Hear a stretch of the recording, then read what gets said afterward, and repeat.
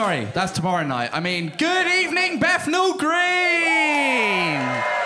That just does not hit the same, does it? No. Anyway, welcome to my YouTube special. I did get in touch with Netflix, but unfortunately they said no. Apparently you've had to do one of these comedy things before. So I don't really know what I'm doing up here, because I've never actually lasted 5 minutes in my life. But hopefully I get a good good photo for the old hinge.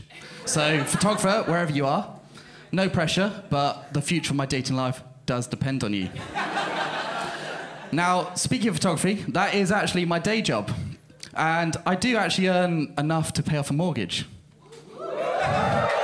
It's not my own mortgage, it is my landlord's.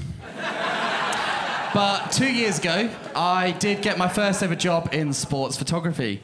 And now it was one of the biggest games in world football. It was Sutton United v Barrow. I know, it's amazing. Now, that game just so happened to coincide with one of the hottest days of the year. It hit 40 degrees in the UK, and it doesn't hit 40 degrees in the UK very often. But even less likely, when it does hit 40 degrees, would you expect to see a ginger in the middle of a field. Now, there I was, hiding under the shade of a floodlight, moving along with it as it went across the floor. I was just about surviving, feeling like one of the hobbits as they return the Ring of Power to the fiery depths of Mordor. Now, you remember the game, The Floor is Lava? Well, I was playing that, except I was also playing The Light is Lava, and I'd forgotten my Factor 50 sun cream. You know when sometimes you're out and about and you get caught in a sudden downpour and you have to do that weird run jog thing in order to get to the next shelter? Well, I was in that weird run jog thing just to get to the next shade patch.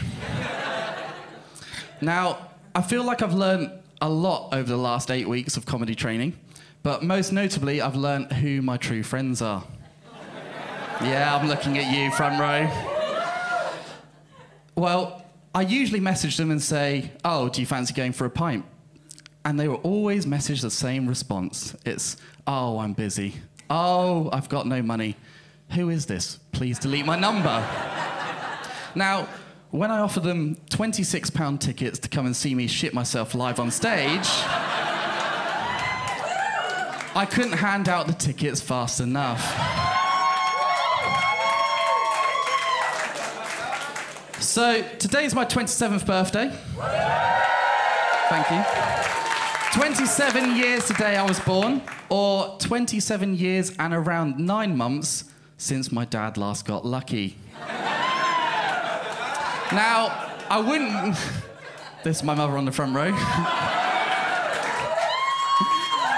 Now, I wouldn't usually bring that up, but unfortunately, my dad decided to give me all the details against my will. And so, against your will, I'm going to share those with you. So picture it. It was a cold, dark October evening. My parents were cuddled up on the sofa. The TV was on in the background, and they just put my sister to bed. All of a sudden, their eyes locked. And it was on.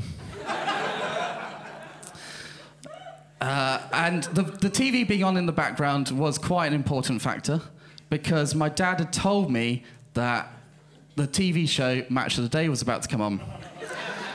Now, if you don't know Match of the Day, it is a footballing show, and it's got quite an iconic theme song. If you don't know it, here it is.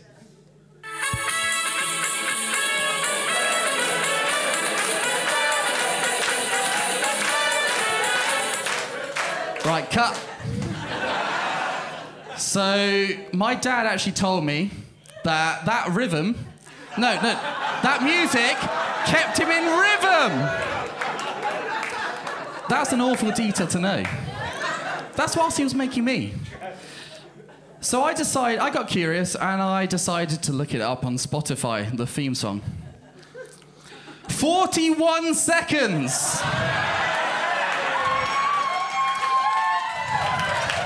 My dad managed to create me in 41 seconds. Or, if you'd prefer, my dad managed to create me in under a minute, which is quicker than most people spend on a microwavable ready meal. That is probably one reason why I haven't lasted 5 minutes in my life. Until tonight. I've been Jeff. Cheers!